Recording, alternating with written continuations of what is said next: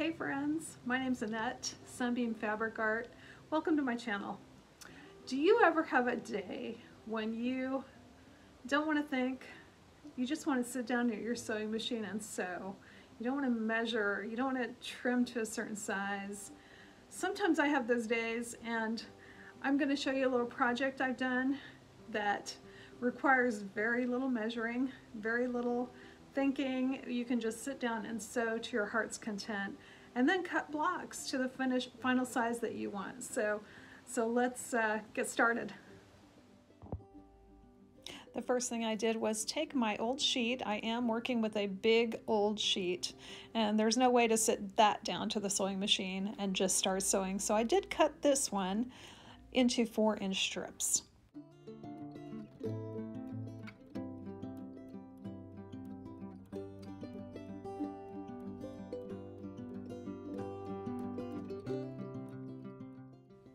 This pretty mid-century sheet set I found at a garage sale or a thrift store, I really don't remember, but I did cut the elastic off the fitted sheet and I continued cutting those 4-inch strips.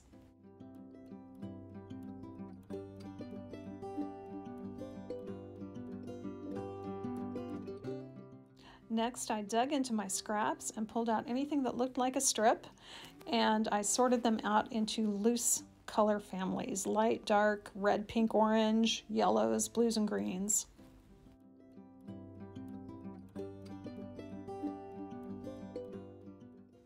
I also had a couple of scrap pieces that I just cut with my scissors. I didn't worry about whether these cuts were straight. I just cut them apart and added them to my piles. The next thing I did was take various strips of color families, and I started sewing these strips end to end together. The reason I did this is my sheet strips were so very, very long. I did not want to have to keep cutting those while I sewed, so I wanted these color family strips to be nice and long. And here you can see how I'm chain piecing these together. I'm just taking the tail end of the one I just sewed on, putting another piece right side to that, and I just keep adding on and adding on and adding on until I'm done with that color family. And you may also notice these widths of these strips are not the same. I am not at all worried about that right now.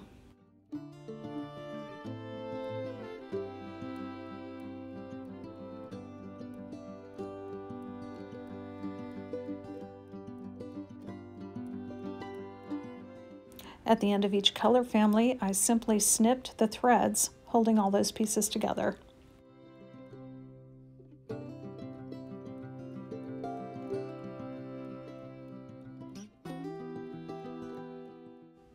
Now it was time to pick a color family and start sewing right sides together, my sheet strip and my color strip.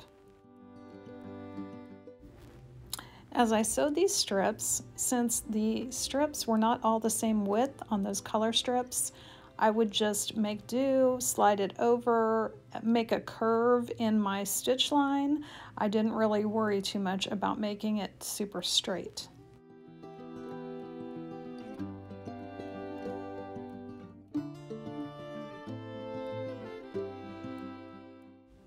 After round 1, I pressed the seams open on all the strips. I did not press again until I was all done sewing strips on. This is your project, so press if you want to, or wait till the end if you want to. I continued sewing strips to each prior strip.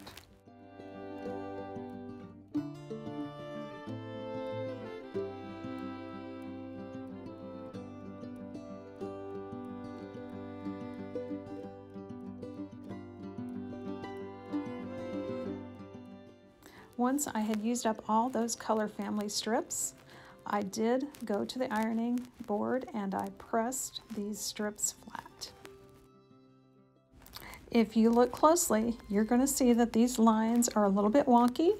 There are some angles, there are some bows, and I am not worried about that right now. I was not worried about a specific block size here. I just wanted to make the biggest block I could make.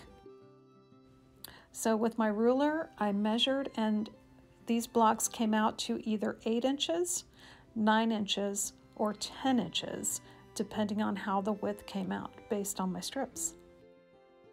And you may also notice I am trying to keep as much of the sheet fabric on my block as I can.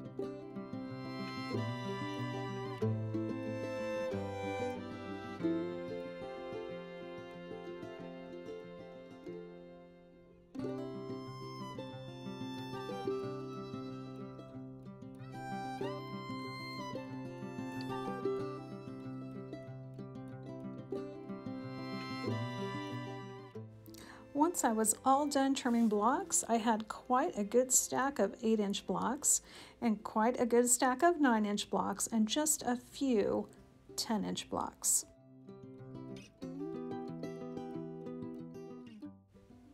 I experimented a little bit with some various ways to lay these blocks out. I was going to sew 4 of them together to make a mega block. And the layout I finally decided on, I can put 2 blocks together the exact same way and then just flip one set of 2 upside down to stitch them together in the middle. I encourage you, if you try this, to just play around with what you like, what looks good, what color combinations you want to use. I was trying not to get 2 of the same color family together on the same half of a block.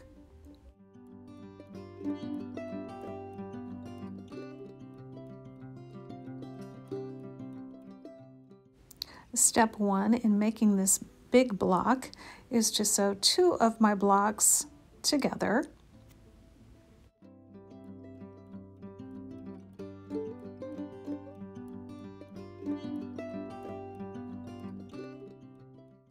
And then I took 2 more blocks and sewed those together as well.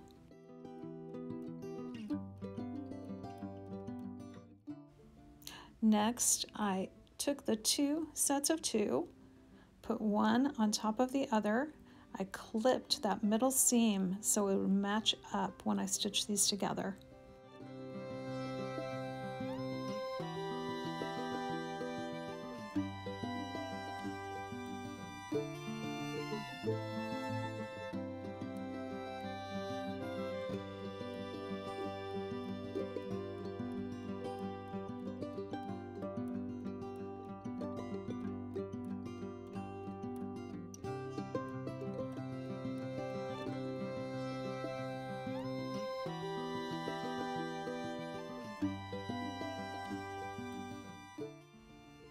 Now it's time to chain piece these pairs together and then put the pairs together with other pairs to make these big blocks.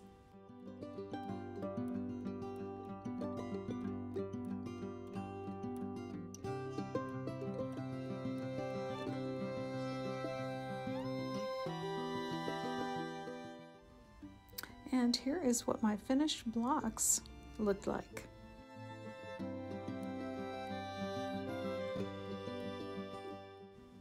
I really like the way these blocks look just up next to each other. However, I think I will like them better if I do some white strip sashing around these blocks.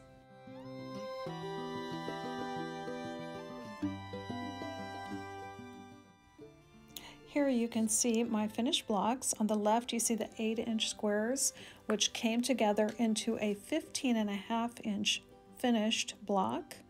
The middle one was the 9-inch blocks, and those came together into a 17.5-inch finished block. And the ones on the right are the 10-inch squares, and those came together into a 19.5-inch finished block. And then I had some leftovers, and I just made a random strip of strips. Thanks so much for joining me today. I hope you had as much fun as I did, and I hope to see you back again real soon.